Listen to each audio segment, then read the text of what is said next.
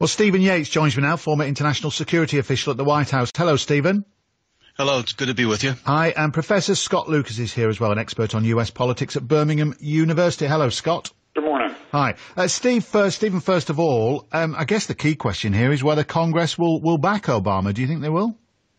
There's no guarantee in that. The Congress really has a number of questions, I think, in both parties. The partisan lineup of the Congress is well known, divided, the Senate being controlled by Democrats, the House by Republicans. But when it comes to intervention, both parties are weary of intervention, the costs of them. And there's a lot of questions about what comes after this strike. Just because the president may intend for a one-off strike doesn't mean that Assad and his allies will just take it and not respond and not expand the conflict. There's a lot of concern about that. The decision to go to Congress is clearly influenced by what happened in the UK. In fact, Obama actually referenced it, that move in his speech.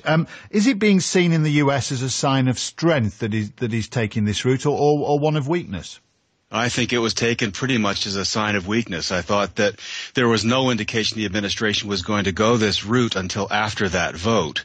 And I think the president himself, frankly, had been ambivalent about intervention. A lot of this policy had been driven by the Secretary of State, who has somewhat different views, it seems. And Scott Lucas, how this plays domestically is one thing in the United States, and certainly domestically here, both Ed Miliband and David Cameron are trying to take advantage of the situation and claim credit for this. But what about internationally? What are the ramifications if, for example, Congress say no and there are no strikes? What message does that send? Is that the beginning of the end of America's role as the world's policeman? Well, I don't want to shift the discussion, but I think the message has already been sent because Obama effectively kicked the can down the road last night. It'll be at least 2 weeks before the U.S. could take any military action, since the Congress doesn't reconvene until September 9th and then would debate the issue.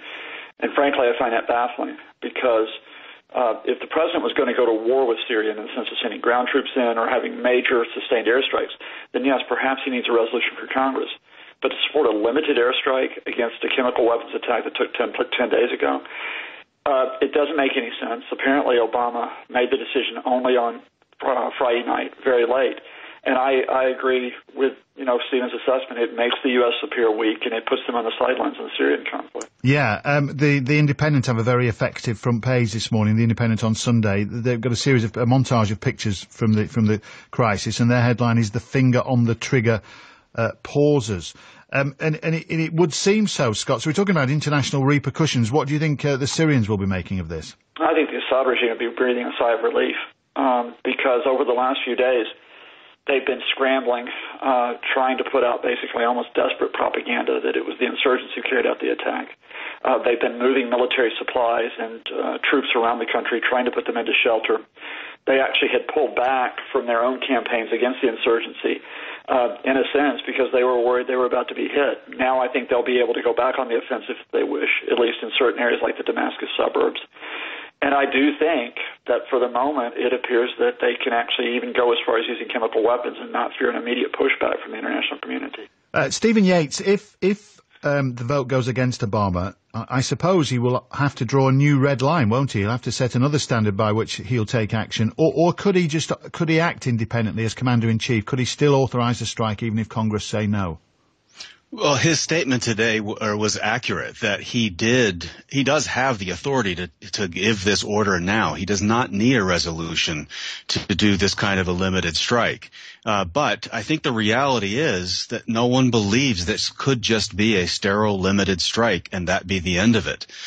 You're intervening in a civil war, whether you say that you are or you are not. And there's just no way people believe that there wouldn't be a deeper commitment that followed.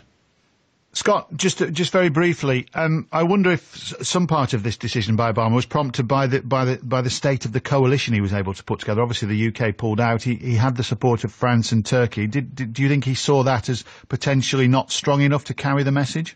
Maybe Obama did, but the administration didn't. The statement, on Friday night by John Kerry, the U.S. Secretary of State, was that the United States did not have to wait for the United Nations Security Council. In fact, did not have to wait for any other country. Certainly it would like support with this action, but that they were, in effect, prepared to go it alone, or at least, say, with a country like France.